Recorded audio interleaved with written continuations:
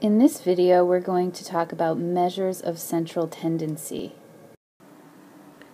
So measures of central tendency are numbers, calculations of numbers that characterize a group of people. So either a sample of people, like what's shown here, or a population of people. And there are three measures of central tendency. There's the mean, the median, and the mode.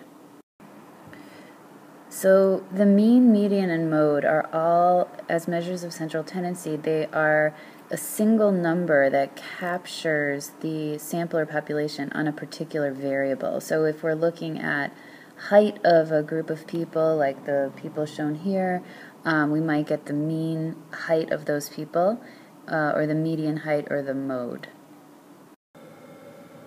So first we're going to talk about the mean. So the mean is represented by this x bar. X bar is how you refer to the mean of a sample as opposed to the mean of a population, but we'll talk about that later. So for now, the mean is x bar, and that equals the sum of all of the numbers in your set. So however many numbers there are, so we'll indicate that by going all the way to x sub n. N is the total number of data points that you are calculating the mean for. So that's all over n, which again is the total number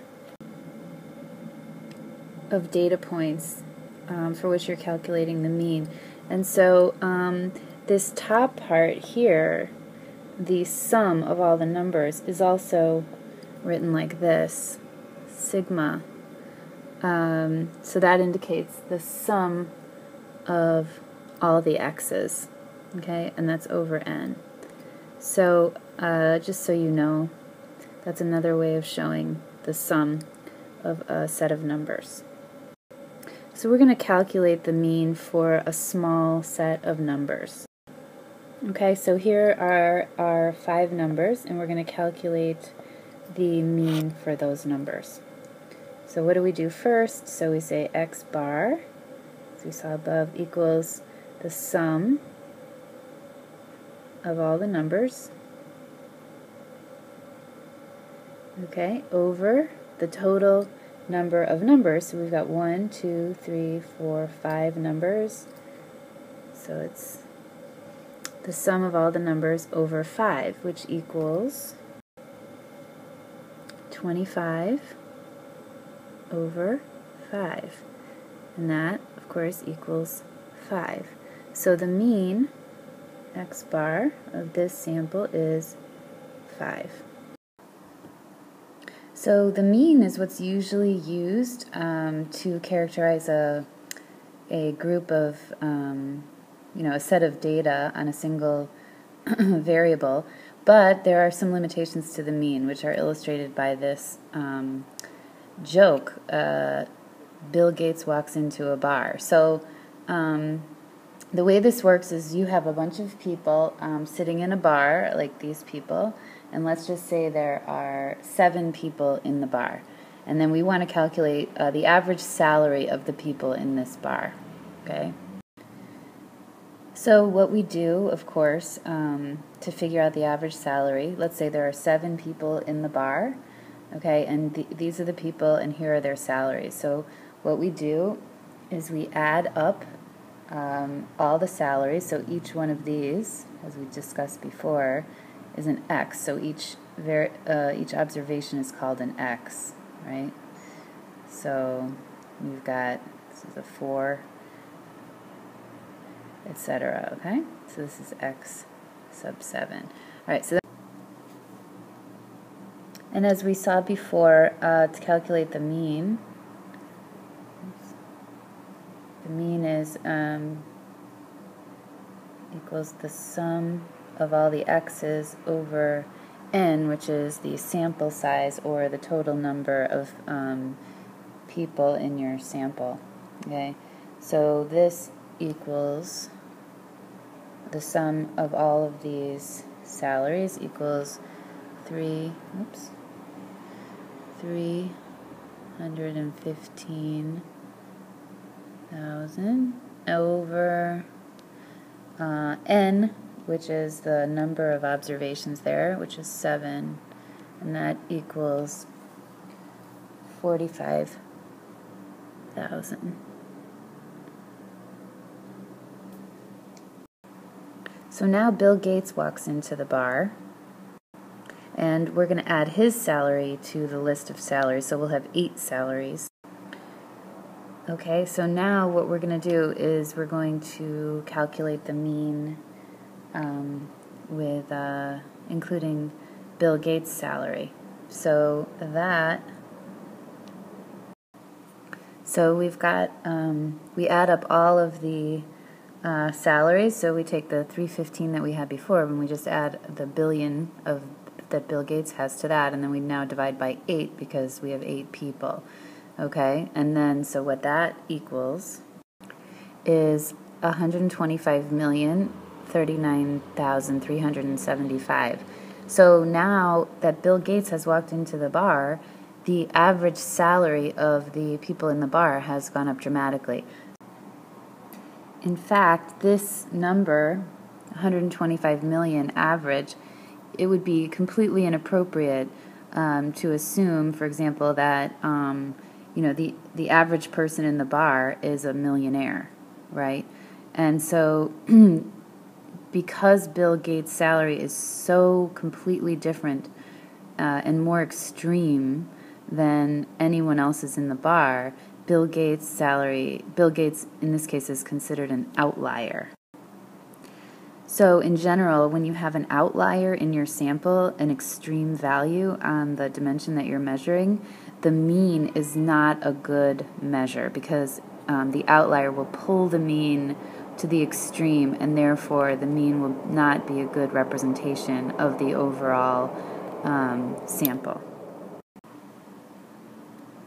So the joke here, in case you missed it, I didn't really tell the punchline, is that Bill Gates walks into a bar and suddenly everyone in the bar is a millionaire. So obviously that's not true.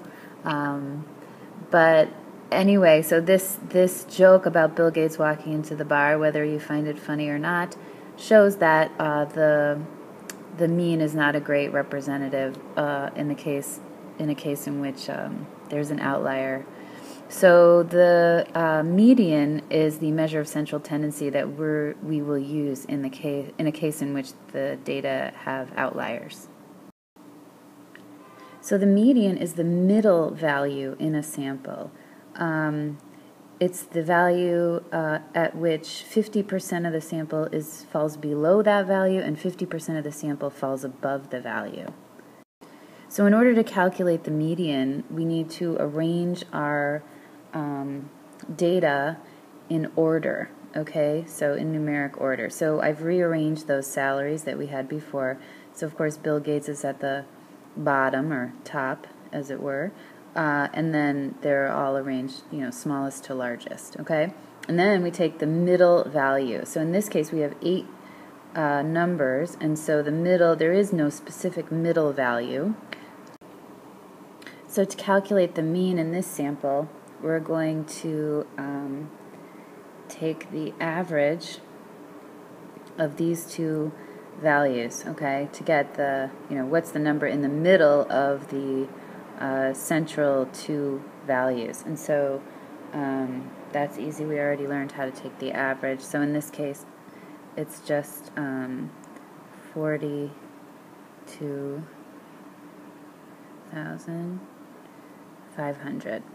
Okay, so that value is the one at which 50% fall below and 50% fall above. So despite the fact that we have this outlier here, okay, which when we calculate the average, pulled the average way, way, way beyond the range in which most of these salaries fell. Now the median value, 42,500, is much more representative of the sample at large. And so in general, when you have data sets in which there are outliers, the median is a better measure of the central tendency. So often you will see medians reported for salaries instead of averages because of this Bill Gates phenomenon.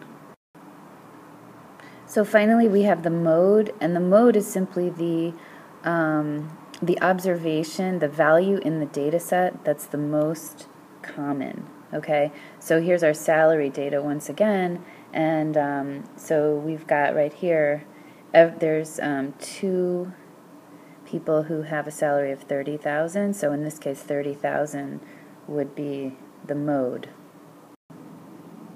Often the mode isn't useful because sometimes there are 2 modes, so in other words, you know, if Sandra had a salary of 45,000, then there would be 2 people with a value of 45,000, or 2 people with 45,000 and 2 people with 30,000. So there would be 2 modes in this data set. And then in another scenario, commonly there's only one value, one observation of each value. So if you're measuring something like weight to a certain number of decimal points, you may not have more than one person at any given weight. So the mode is useful with categorical data, which you learned about before, like gender or religion or something like that, where you can't really calculate a number. There's no numerical value associated with the variable, but you might want to know what is the predominant religion, say, in the sample. So that was a brief description of the 3 measures of central tendency that are used in characterizing a set of data. So again, we have the mean, which is also known as the average, and this is the most common measure of central tendency used in a data set, particularly with quantitative variables, interval and ratio variables. However, as we saw, the mean is sensitive to outliers, and if there are outliers in the data, the mean is not going to be a good representation of the central tendency of the data set. So in that case, we'll use a median, which is the midpoint in the sample, at which 50% are over and 50% are under. And then finally, there's the mode, which is most commonly used for qualitative data, nominal and ordinal data. And that's it for central tendency.